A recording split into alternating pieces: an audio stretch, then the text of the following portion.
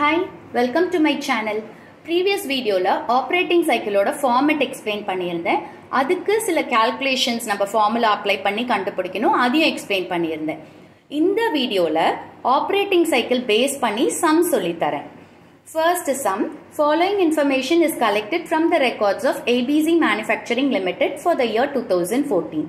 என்னெல்லாம் items கொடுத்திருக்காங்கன்னா cost of goods sold 8 lakh rupees, cost of production 5 lakh rupees, raw materials consumed 6 lakh rupees, average finished goods 40,000 rupees, average work in progress 30,000 rupees, average raw material 50,000 rupees, debtors collection period 45 days, creditors payment period 30 days.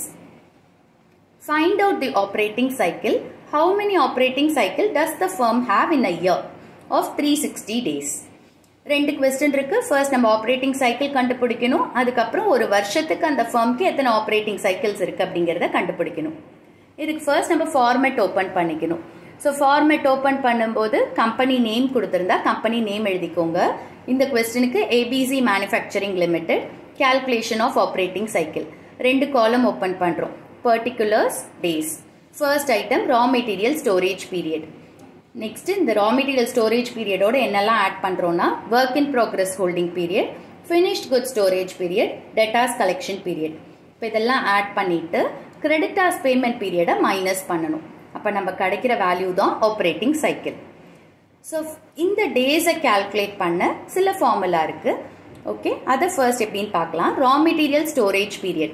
So raw material storage period ஓட formula average stock of raw materials divided by annual cost of raw materials consumed into 360. ஃபார்மேட்ல 365 சொல்லியிருந்தேன். இந்த சம்ல என்ன சொல்றாங்க, ஒரு வருஷத்துக்கு 360 days சொல்லியிருக்காங்க. So क्वेश्चनல எவ்வளவு days specify பண்ணிருக்காங்களோ 1 இயருக்கு அதை தான் இங்க நம்ம போடணும். சோ இந்த क्वेश्चन பொறுத்த வரைக்கும் 360 டேஸ் தான் ஒரு வருஷத்துக்கு. சோ அதனால இங்க 360 டேஸ் போடணும். இப்போ average stock of raw materials. Average stock of raw materials क्वेश्चनல கொடுத்திருக்காங்க. Average stock of raw materials 50,000. So இந்த 50,000 numeratorல போடுறோம். Denominatorல cost of raw materials consumed. So raw materials consumed 6 lakhs questionல கொடுத்திருக்காங்க. அத denominatorல போடுறோம் into 360. கிடைக்கிற வேல்யூ 29.99. இத round off பண்ணா 30 days. இந்த 30 days நம்ம ஃபார்மேட்ல raw material storage period 30 days ன்னு போடணும். Next item work in progress holding period. இது எப்படி days calculate பண்ணோம்னா அதோட formula work in progress holding period is equal to average stock of work in progress divided by annual cost of production into 360. So stock of work in progress. இங்க average work in progress questionல 30,000 கொடுத்திருக்காங்க. So 30,000 இங்க numeratorல போடுறோம். Next cost of production. So cost of production questionல என்ன கொடுத்திருக்காங்க 5 lakh. அத denominatorல போடுறோம் into 360. கிடைக்கிற value 21.6. இத round off பண்ணா 22 days வரும். So formatல work in progress holding period 22 போடுறோம். Next item finished goods storage period. இத எப்படி calculate பண்ணுவோம்னா formula finished goods storage period is equal to average stock of finished goods divided by cost of sales into 360. Average stock of finished goods questionல என்ன கொடுத்திருக்காங்க, average finished goods 40,000 rupees. So 40,000 in numeratorல போடுறோம். cost of sales.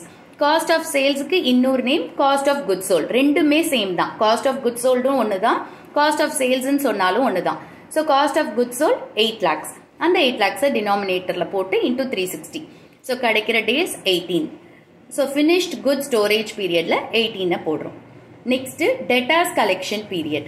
Debtors collection period டைரக்டாவே சம்ல கொடுத்துட்டாங்க. 45 டேஸே mention பண்ணிட்டாங்க. So அப்படியே அந்த 45 இங்க போடுறோம். Next இந்த ஃபார்மேட்ல என்ன பண்றோம்னா இது எல்லாத்தையும் ஆட் பண்ணிக்கணும். எல்லா டேஸையும் raw material storage period, work in progress holding period, finished goods storage period, debtors collection period இது எல்லாத்தையும் ஆட் பண்ணா கிடைக்கிற வேல்யூ 115 டேஸ். இதுல இருந்து creditors payment period மைனஸ் பண்ணனும். So creditors payment period questionல டைரக்டா கொடுத்துட்டாங்க 30 days. So அந்த 30 115 ல இருந்து மைனஸ் பண்றோம். கிடைக்கிறது operating cycle which is 85 days. So operating cycle 85 days. First part of the question over. இப்ப second question என்ன கேட்டிருக்காங்கன்னா how many operating cycle does the firm have in a year? Okay, so இதுக்கு formula number of days in a year divided by operating cycle. Number of days in the year, இந்த question எவ்வளோ specify பண்ணியிருக்காங்க 360 days. So 360 numeratorல போடுறோம். Operating cycle divide பண்ணும். So operating cycle நம்ம கண்டுபிடிச்சிட்டோம் 85. So அதை divide பண்ணீங்கன்னா 4.24 cycles வரும். So இதுதான் இந்த questionக்கான answer. Second question. From the following information, compute the operating cycle in days. Period covered 365 days. Average period of credit allowed by suppliers 18 days. Next, average of total debtors outstanding 490,000. Next, raw materials consumption 4,500 rupees. Next, total production cost 11,000 rupees.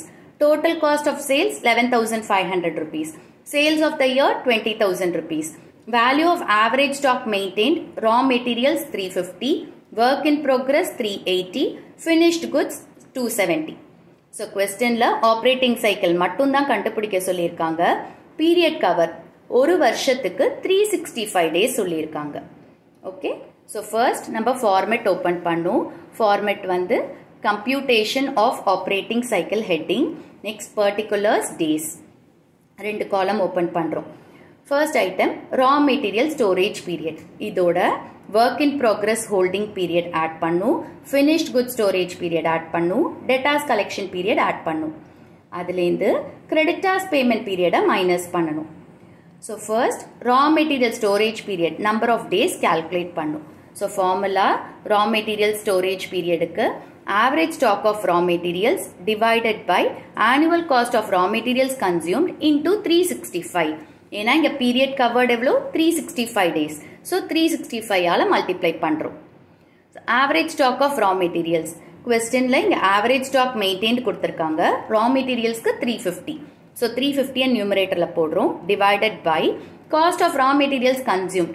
So raw materials consumption 4,500 கொடுத்திருக்காங்க.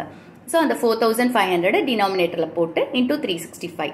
கிடைக்கிற days 28. So இத formatல raw material storage periodக்கு நேர 28 days போடுறோம்.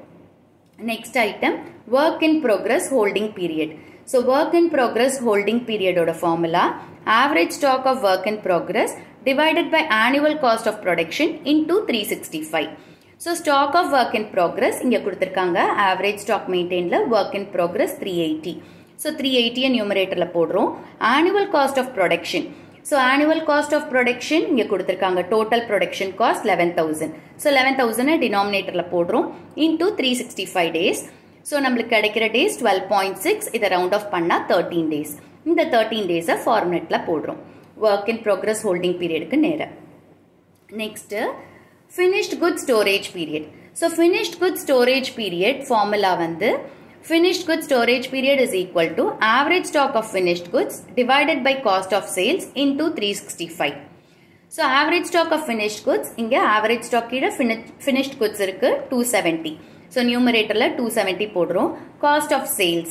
Total cost of sales 11,500 கொடுத்திருக்காங்க. So 11,500 denominatorல போடுறோம் into 365.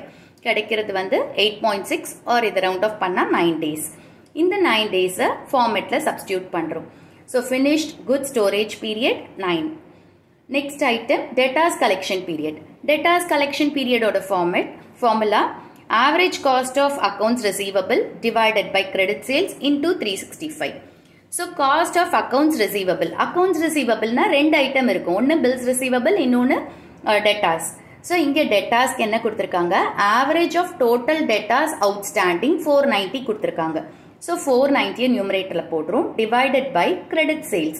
Credit sales இங்க sales எவ்வளவு கொடுத்திருக்காங்க இயருக்கு 20,000. இந்த sales நம்ம என்னவா எடுத்துக்கிறோம் credit sales எடுத்துக்கிறோம். இங்க total sales சொல்ல அவங்க sales of the year. So இத credit sales ன்னு எடுத்துக்கிறோம். இந்த 20,000 அப்படியே denominatorல போடுறோம் into 365. கிடைக்கிறது 8.9. இத round off பண்ணா 9 days. So debtors collection periodல இந்த 9 போடுறோம்.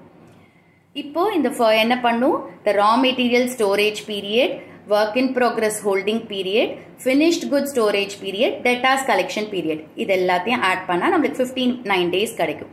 இந்த 59 daysல இருந்து நம்ம creditors payment period மைனஸ் பண்ணும். So creditors payment periodக்கு இவங்களே சம்ல கொடுத்துட்டாங்க average period of credit allowed by suppliers 18 days கொடுத்துட்டாங்க.